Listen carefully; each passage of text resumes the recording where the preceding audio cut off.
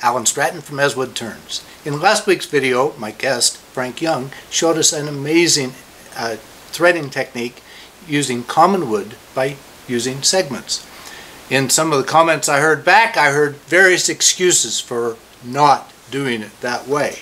And in this video, I want to handicap myself to show you just how those excuses just don't hold water. If you don't want to do threading, just say, I don't want to do threading. But if you don't want to do segmenting, just say, I don't want to do segmenting. But don't blame it on your tools. Okay, so in this case, I'm going to forget all of the jigs and fixtures that I use for segmenting and just use a raw table saw for part of it and a bandsaw for another part of it. And I'm going to take a piece of cherry, just like this one, and turn it into this thread set. Now I'm not going to mount this into another piece of wood. That's for other videos. But I really intend to just show how don't blame it on your tools. Just figure out a way to do it and you can do it. So let's make this threaded set. Now I don't have Frank's expertise in threading. I don't have my friend Sam Angelo's experience in threading. I'm going to take you from the raw beginning. This is only my second or third thread set, and I'm going to handicap myself. So this is an excuse elimination video. So let's do it. I have a couple of sticks of cherry left over from another project. Let us see if they are enough for this project. Handicap number 1, no table saw jigs. For half of the segments, I'm cutting them on a table saw without any special jigs. I will miss my jigs, but for now, the miter gauge is set at approximately 22.5 degrees. Another scrap board extends the miter gauge to support the segment. Another piece of scrap clamped to the rip fence provides consistent sizing. Then to cut, I first cut off the end at an angle. Then set the fence for about 1 inch for the segment length. This should yield about a 3-inch diameter ring. Please note that the scrap on the rip fence is in front of the blade. Once the cut is started, the cutoff will not be trapped between the blade and the fence. Otherwise, it would court disaster. I am only cutting 4 for 1/2 of a segment ring. Now for the bandsaw segments. I'm marking the size from one of the already cut segments. Again, no supporting jigs. Handicap number 2, bandsaw with no jigs. Now to cut the segments on the bandsaw. My saw desperately needs a new blade and a tune-up. It pulls to the left. I am not cutting to my line. Rather, I am leaving it large. Next, I will sand to the line. Handicap number 3, sanding without a jig. Next, to clean up the cut surfaces from both sets on a disc sander. Usually, I do not power sand segments from the table saw, but this will simulate a bad saw blade. The bandsaw segments desperately need sanding. I would never glue directly from the bandsaw. I have to make sure I do not burn the wood when sanding. If I do, I need to gently sand off the scorch.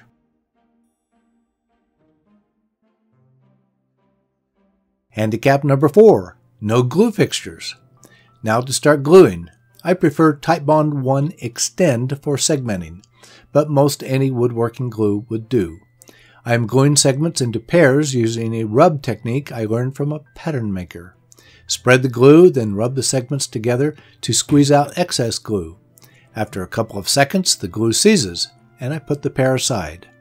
After gluing the pairs from each set, I'm using the same rub technique to glue the pairs into quads. I'll let them set at least 20 minutes before I go on.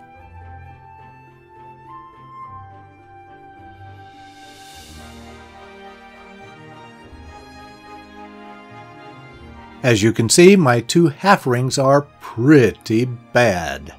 They are different sizes and definitely do not mate well. This is the half ring technique that I use to perfect most rings, since perfection is very difficult to achieve. Back to the sander. I first sand the back to ensure a good reference surface. Then with the reference surface down, sand the joint until there is no gap when the two halves are put together. Back to the glue station. Spread the glue and gently clamp the two halves together. The rub technique probably would have worked here also. Now let the glue harden for about an hour. Back to the sander. I need to clean up the reference surface again for the glue joint. This will give a good surface to glue to a faceplate. As you can see, my complete ring is far from perfect, but it is enough for threading. Now glue the segment ring to a wood faceplate. Often I would use a cone center to center the ring. The center on this ring is way off. Instead, I'm eyeballing the center and using the tailstock as a ram for glue pressure. With the glue dry, I can drill out the center to clean it up and tool down the outside to a smooth surface. The only thing I need to be careful of here is to carefully cut the segment points to avoid the wood splintering off. Once the surface is continuous, I can be as aggressive as I need to be. I'm going to split this ring into two. First, clean up the top surface with a gouge and a sanding board. Then bring up another faceplate in the tailstock held by a cone center and glue them together. Finally, part the ring into two rings. Each is perfectly mounted to its own faceplate. Handicap number 5, developing threading muscle memory. I'm using 16 TPI chasing tools, a little more coarse than Frank's 20 TPI. I am starting with chasing the female threads. After a little preparation to give working room, I am enlarging the center hole to about 0.6 inch with a box scraper. Then, with a tool with a small hook on the end, I'm cutting a relief channel at the back of the thread area. I'm going to rework this tool, the hook is too small. Then round over the front corner with a spindle gouge. Handicap number 6. No RPM meter on this lathe. Now for the threads. I'm using an armrest to hold the female chaser. Other turners that I know work directly with the tool rest without an armrest. A choice. I start crossing over the front chamfer and allow the tool to move across. On subsequent passes, I can feel the tool drop into the threads. I only apply pressure after the tool drops into the previous threads. I can apply more pressure for cutting and change the angle. My back recess seems skimpy, so I enlarge it. I check for parallel threads and decide to move on.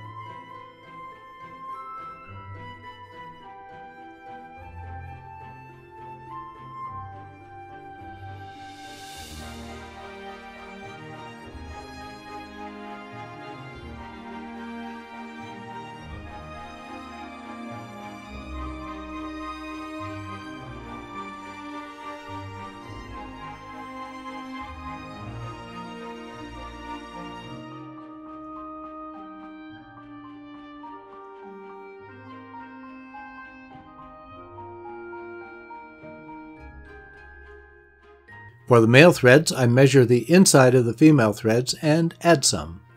I'd rather be too big to start than too small. Then cut the ring down to that size and continue the standard fitting process to get close to the size. I'm leaving it big. That provides both insurance against cutting too small and a practice opportunity. Then cut a chamfer on the edge.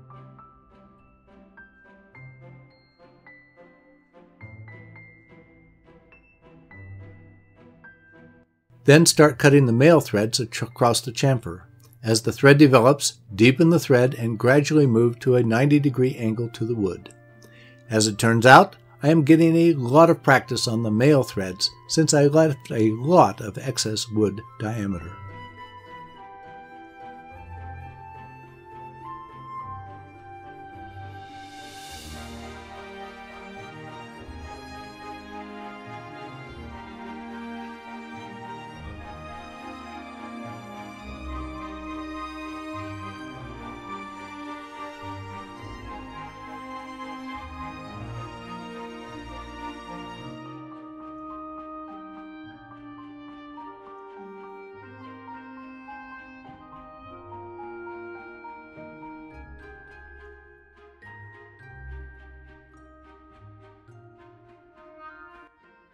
As for the lathe speed, get over it.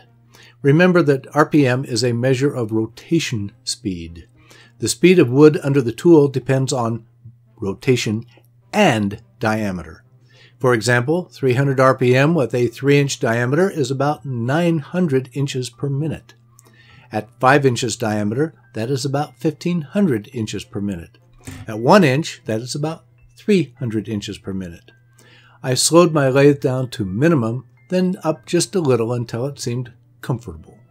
Do not depend entirely on RPM.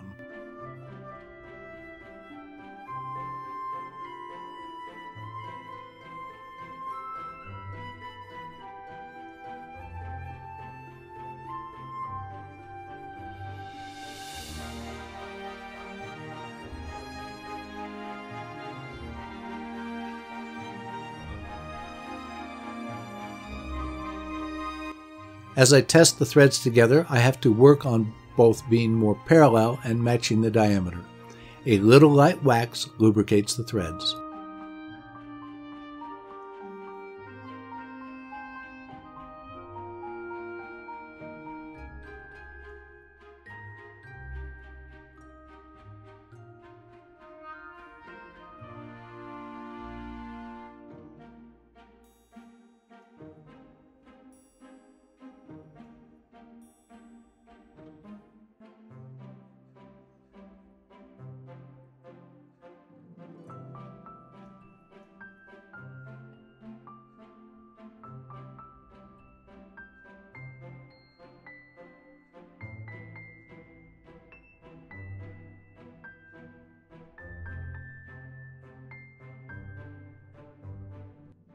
I am parting my threaded pieces off from the faceplates. However, if these were going into a project, I would leave them on the faceplates until I had them fitted to the main project. This thread is not perfect, but that is no fault of my tools. 5 of the handicaps are of no consequence in the end. The only handicap that matters for me is to develop more muscle memory to cut and fit the threads. That is a matter of practice. The sooner I can practice more, the sooner I can have more confidence in hand chasing threads, just like with any turning technique. I'll keep my machine cutting setup handy for when I don't want to use an insert. Please give this video a thumbs up, subscribe on my website, tell your friends, and send me your comments and questions. Every week I make a new wood turning video and add to the over 400 videos to choose from on my website. Please wear your full face shield anytime the lathe is running. Until next week's video, this is Alan Stratton from As Wood Turns.